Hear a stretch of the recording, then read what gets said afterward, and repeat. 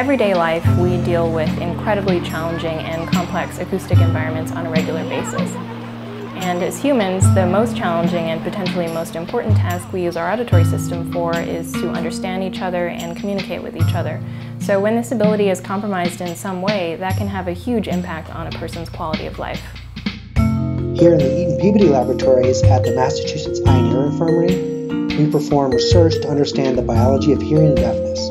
And a topic of particular interest in my lab is how the brain changes in response to hearing loss.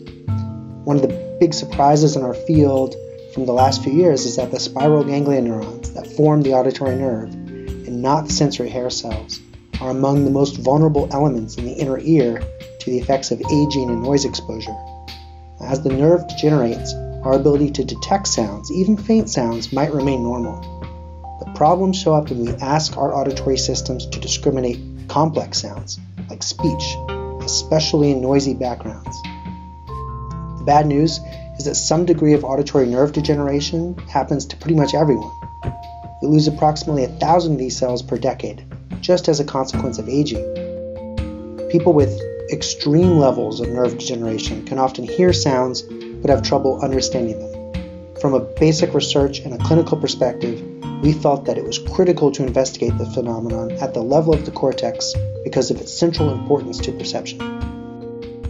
We induced nerve degeneration in adult mice by applying a drug that specifically targeted type 1 spiral ganglion cells. And this allowed us to eliminate more than 95% of these cells that carry information from the cochlea to the brain.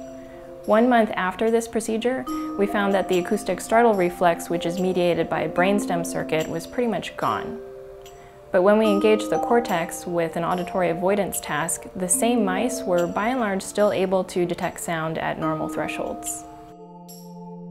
There was clearly a discrepancy between what was happening at lower levels of the system and what we saw was happening at higher levels of the system. So in order to observe this directly, we made simultaneous recordings from the midbrain and the cortex in awake animals with implanted multi-channel silicon probes.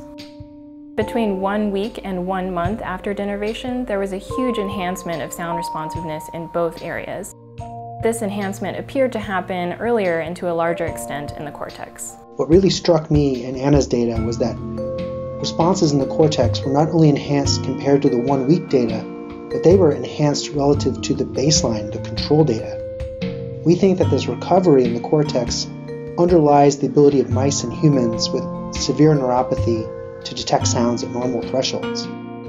Temporal coding is important to us because of how critical timing is in speech perception.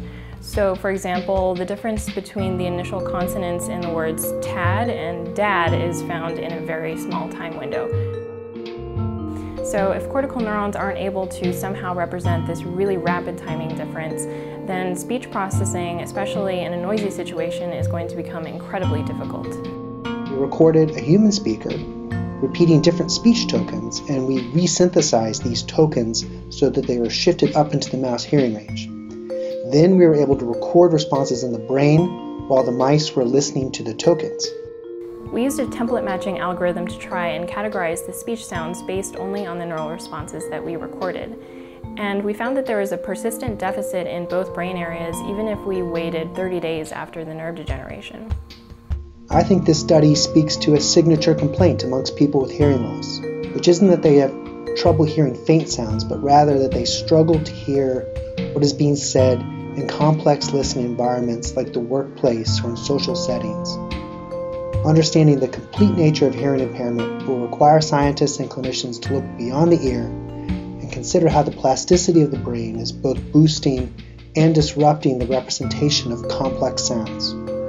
In order to really cure hearing impairment, we have to make sure that people can not only hear, but that they can understand, they can communicate and experience the things that are absolutely central to day-to-day life.